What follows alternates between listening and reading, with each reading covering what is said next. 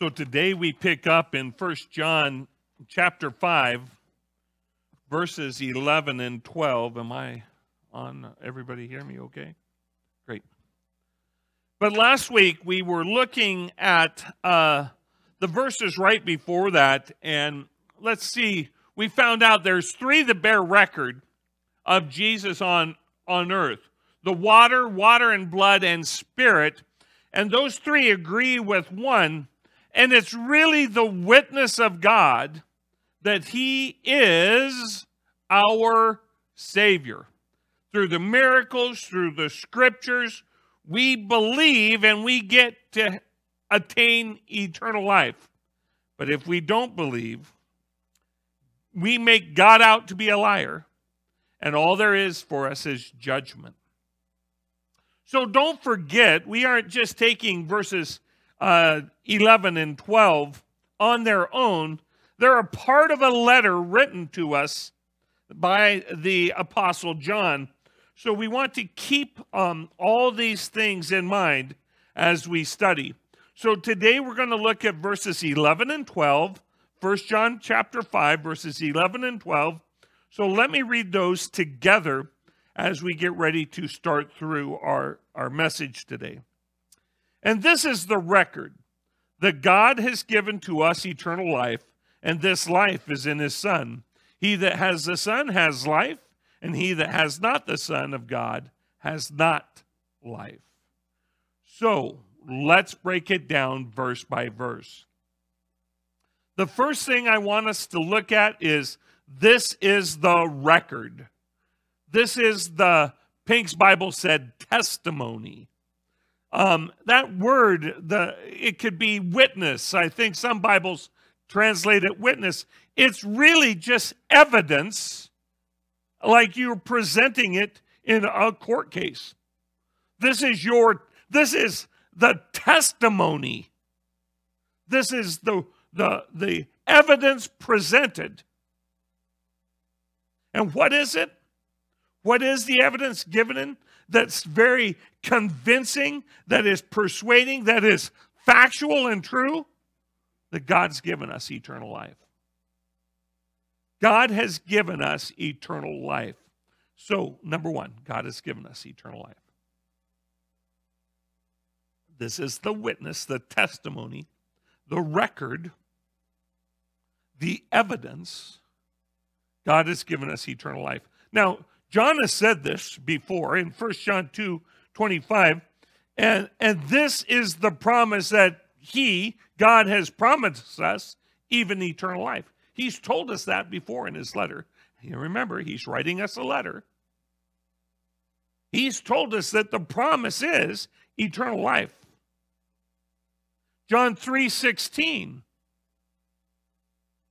For God so loved the world that he gave his only begotten Son, that whosoever believeth in him should not perish, but have eternal life. Now, the reason I changed that to eternal life instead of everlasting life that we kind of memorized as kids, it's the same word here, eternal.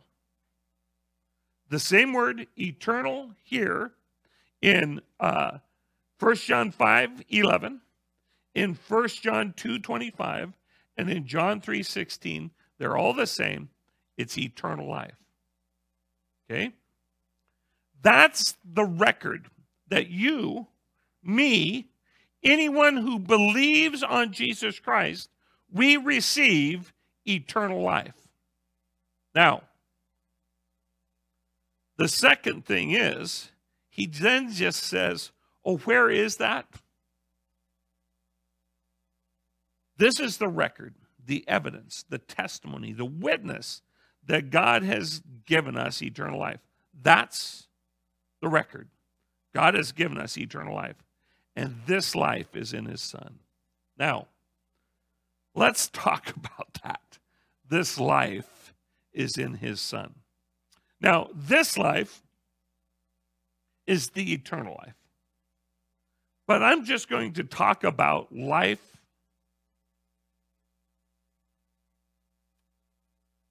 as the name of his Son. His Son is life. Okay? 1 John 1, 1 through 3, Claire read to us this morning. Remember, in the beginning was the Word was with God, and the Word was God. He was in the beginning with God. All things were made through him, and without him was not anything made that was made. In him was life, and the life was the light of men. His name, by his name, we have life. Now, this is interesting because this life is more than I think we give, we really comprehend. Because this is life for everything. This light is life for everything. It doesn't matter if it's these people in this room. It's every person who has ever took a breath of life. That's life comes from the Word. See, let's go back to John, the gospel. Remember, I'm trying to use John, the gospel, as much as I can to try to understand John's letter. And look what John records in John chapter 5. John chapter 5, verses 21 through 29. And we're going to take a little time on this section, but I'm going to read it as a whole to you. It says, Jesus is speaking, and he says, for as the Father raises the dead and gives them life, so also the Son gives life to whom he will. The Father judges no one, but has given all judgment to the Son, that all may honor the Son, just as they honor the Father. Whoever does not honor the Son does not honor the Father who sent him. Truly, truly, I say to you, whoever hears my word and believes him who sent me has eternal life. He does not come into judgment, but has passed from death to life. Truly, truly, I say to you, an hour is coming and is now here when the dead will hear the voice of the Son of God, and those who hear will live. For as the Father has life in himself, so he has granted the Son also to have life in himself. And he has given him authority to execute judgment, because he is the Son of Man. Do not marvel at this, for an hour is coming when all who are in the tombs will hear his voice and come out, those who have done good to the resurrection of life, those who have done evil to the resurrection of judgment. This life that Jesus has is for everyone. See, he starts this out saying the Father raises the dead and the Son gives life. Did the Father raise the dead during Jesus' life? Yes. We saw it. He touches Jairus' daughter. He brings her forth. Now he's saying, listen. If you go back to verse 19, he says, truly I say to you, the Son can do nothing of his own, but only that what he sees the Father doing. So he's saying, listen, the Father raises the dead. He's banking on that, right? Because he knows about this time, in about 3.5 years, he's going to place all bets on it, right? Then down in verse 24, truly, truly, I say to you, whoever hears my word and believes him who sent me has eternal life. He does not come into judgment, but has passed from death to life. See, whoever believes his word, he passes from death to life. He does not come into judgment. If we will believe, if we will hear God's word, hear the word of God speaking, that's Jesus Christ, the word of God made flesh, if we will hear that and believe, we will have life. Life eternal. We've talked about that. Now, I already have life. Not thanks to mom and dad, but thanks to God. Because through Christ, I have life. But because of Jesus Christ, I have a second birth. And I have new life, life everlasting. See, we were dead spiritually, but then we become alive spiritually because of that new birth. Look what he says. Truly, truly, I say to you, an hour is coming and is now here when the dead will hear the voice of the Son of God, and those who hear will live. Yep. Guess what? Jesus walked on this earth 3.5 years in ministry for 33.5 total. He walked on this earth, and some heard him and some didn't. This is a different hear than just made the bones in my ear vibrate. This was a hearing that caused you to pass from death to life.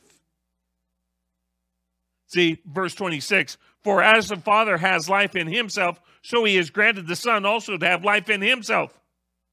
And that life is the light for all men. But now this is the interesting part. We often think of this Jesus having the life as something that is reserved for Christians. Eternal life is.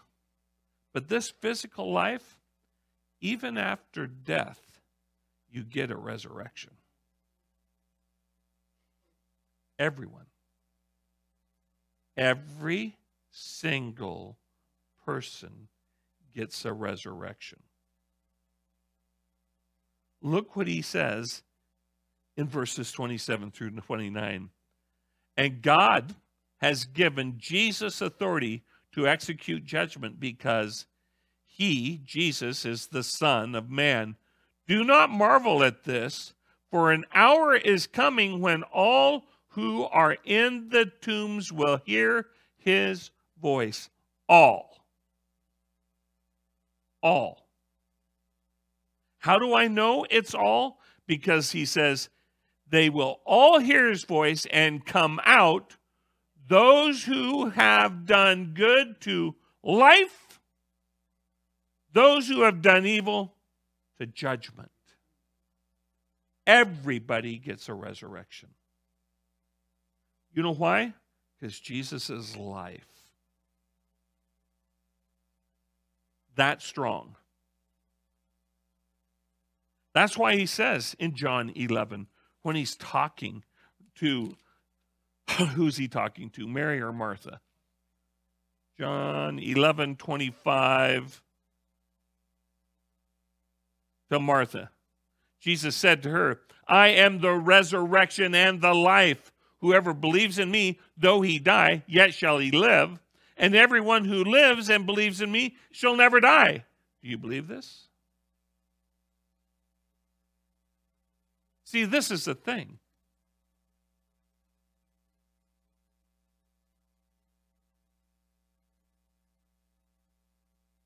If I live, which I am, if I'm living and I believe him, I have another birth and I live forever. I'll never die spiritually.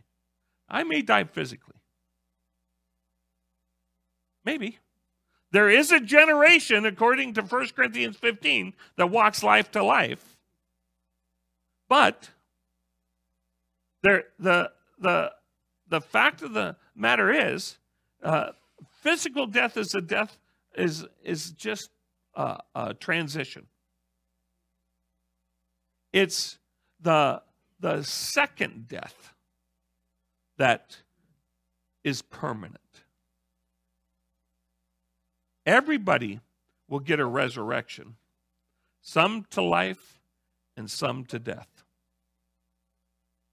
Now, that's why Jesus, again, in John 14:6, again, is saying, I am the way, the truth, and the life. No one comes to the Father except through me. He is the life. That's it. So, in this life is in his Son, Jesus Christ. That's the key to eternal life. It's not just the key to eternal life, it's the key to life, period. Physical or spiritual. Or I'll say and spiritual. Let's do and, not or, right?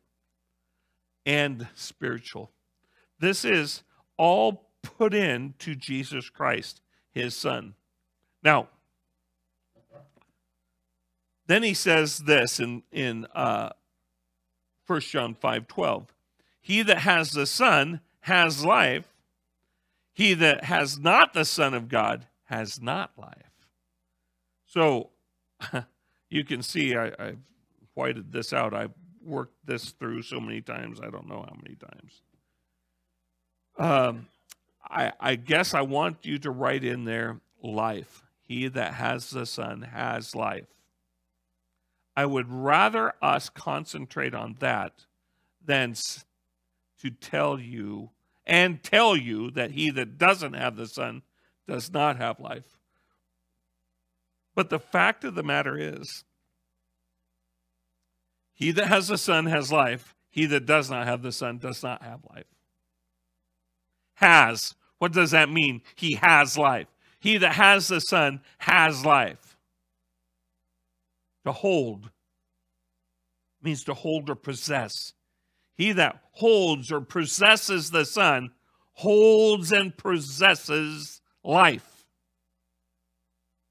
That's why we can say, again, like Pat says, we should probably revisit for John 3:16. We do.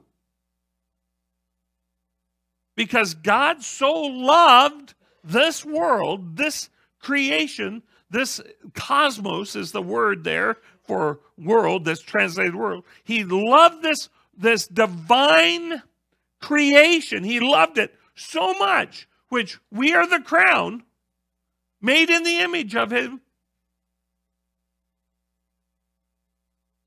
He loved that so much that he gave his only begotten Son, that whosoever believes in him should not perish, but have everlasting, eternal life. Earlier in that chapter, Jesus calls it being born again. John 3:3-6. He tells Nick, you got to be born again.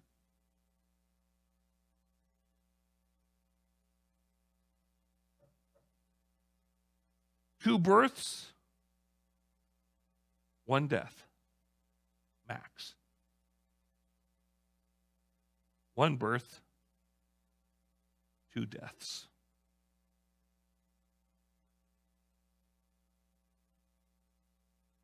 Right?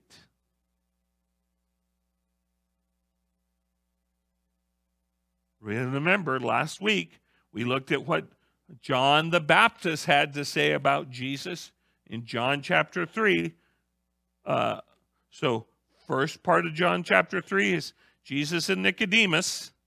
Then Jesus goes on this talk about God loving the world and the believing on the Son. And then John the Baptist steps in and he says this: whoever believes in the Son has eternal life. Whoever does not obey the Son of God shall not see life, but the wrath of God remains on him. We read it last week in chapter 10.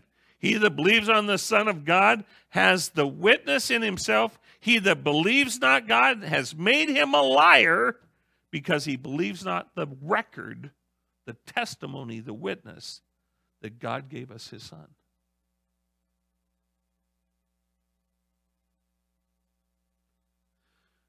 And in John's gospel, after he tells us that this life, in him was life, and the life was the light of men, he says, but to all who did receive him, who believed in his name, he gave the right to become children of God, the sons of God. Power to become the sons of God. The right to become sons of God. New birth. Birth into a family where we are the children of God. Jesus is the only life, natural or eternal.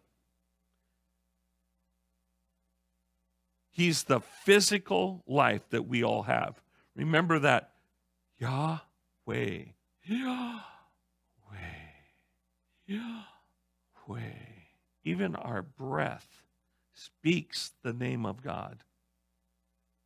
Jesus really, that name, Jesus, is Jehovah. Yahweh is salvation. That's what Jesus' name means. Yahweh is salvation. And that speaks of the life of God. Believe in him and have the second birth. And the worst that can happen is you die once. Don't believe, and the wrath and judgment of God just sits on you. And the best you can have is one birth. Right? So, Frank sent this to me this week.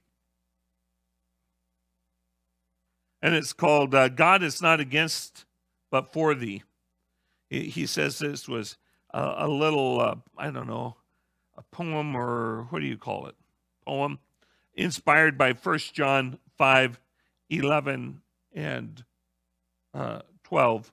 Let me read what the Spirit inspired Frank to write. God is not against but for thee. Will you bow the knee? Will you say yes to God? Make that your earnest plea. Will you with him agree? I am the sinner of highest degree, born a sinner, captive to my own heart's rebellion. It's sin, needing a deliverer to set me free. Will you, proud man, see how your rebellion, your sin, has offended holy God and destroyed the relationship between him and thee? All the refinements of education, culture, nor arts can restore proud man from sin's separation and his soul's aching forlorn misery. Drug, nor success, nor wealth, nor pleasure, nor song can heal your soul from all that is wrong, though proud man seeks it throughout life, be it short or long. May the Holy Spirit expose the root of the trouble, a rebellious nature that, and with its pride, within an attitude toward God that says, be damned, I can do as I please. In my own way I choose to abide. I can live any way I want. There's no man or God, nor God can rule my life. But God says, for this you shall surely die. For this stubborn, self-determined will, Jesus Christ came to die. Our religious sin-wrecked spirit to regenerate, our soul to rectify. Will you, proud sinner, listen to his call? Will you, with humbled, broken heart, believe his word and be restored from sin's devastation? Is death's sentence pronounced upon proud man at the fall? Hear the preacher's message of God's love and mercy shown to you when Jesus Christ died upon Calvary's tree, so you could be forgiven for your proud heart's sin and have all your sins cast into the deepest sea. The penalty of your rebellion wiped eternally from God's slate. Believe in the Son of God, Jesus Christ, today, for tomorrow may never come for you. It may be too late. Listen to the Holy Spirit's call to come to Jesus and be forgiven. Receive Jesus and the gift of eternal life with him is freely given. He who has the Son of God has life. He who has not the Son of God has not life. I plead with you, by faith end your rebellion, the source of your broken relationship with God, the real cause of all your conflict and strife. Come to the Christ, and he will open your eyes to see. Will you humble yourself, proud sinner, and come to Christ with nothing in your hand but a yielded will on bended knee? Will you, rebellious sinner, hear his voice calling by his Holy Spirit to thee? Will you come to him and bow the knee? Choose life, not death. God is not against, but for thee.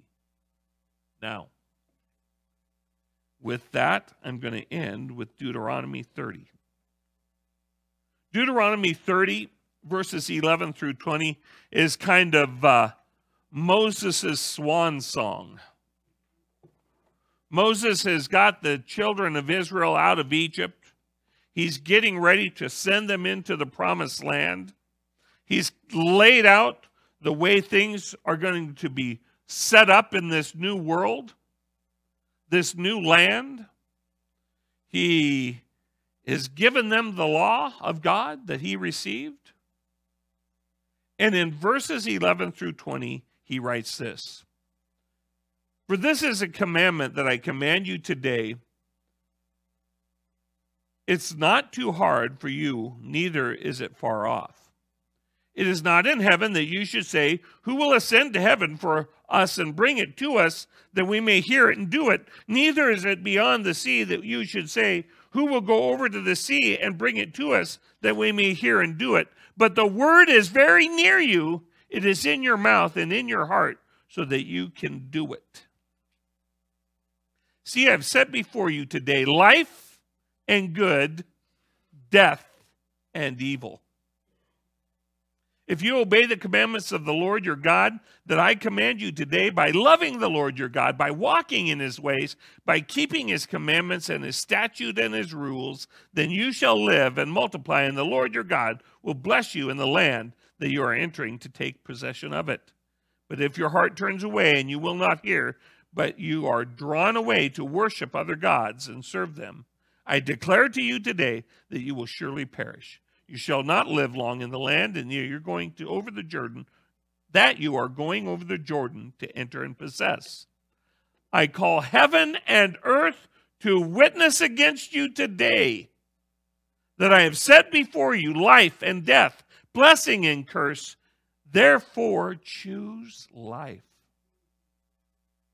that you and your offsprings may live, loving the Lord your God, obeying his voice, holding fast to him, for he is your life and length of days, that you may dwell in the land that the Lord swore to your fathers, to Abraham, to Isaac, to Jacob, to give them. This is the thing. Choose life. Now, I get what Moses is doing here with this swan song, that he set up the children of Israel for a physical place here on this earth. The message, though, today for us is the plan of salvation has been laid out. John, in his letter, has presented us life and death, blessing and cursing, forgiveness and judgment. Here we are near the end of 1 John's letter in chapter 5. It's time for us to choose life. It's time for those who hear. This is for YouTubers and Facebookers and Rumblers and people on the website and everyone right here. It's time to stop messing around with it, and it's time to choose life. It's time for us to love God, obey Him, and hold fast to Him. Quit messing around. Oh, look, I've stopped drinking. Who cares? What do you believe about Jesus Christ?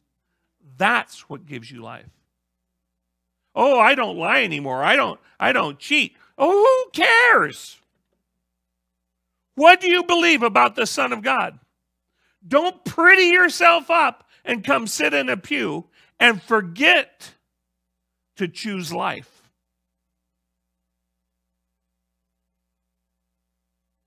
So, if you ever had a doubt, today is the day to settle it. You need to ask me, come up here. You need to ask Les and Dad and Pink and Ed, any of the elders. You need to ask them, get up here. Come up and ask. People on the internet, you can email. Whatever you need to do, you need to figure this out. This is life and death, blessing and cursing, forgiveness or judgment. It's time to choose. So, we're going to end with this little chorus. My desire to be like Jesus. Chorus 191. But as we sing that, if anybody here, I know internet, you can't walk through the internet. But anybody here that wants to talk about this choice, this Jesus, this decision that must be made, come and talk about this today. So chorus 191, my desire.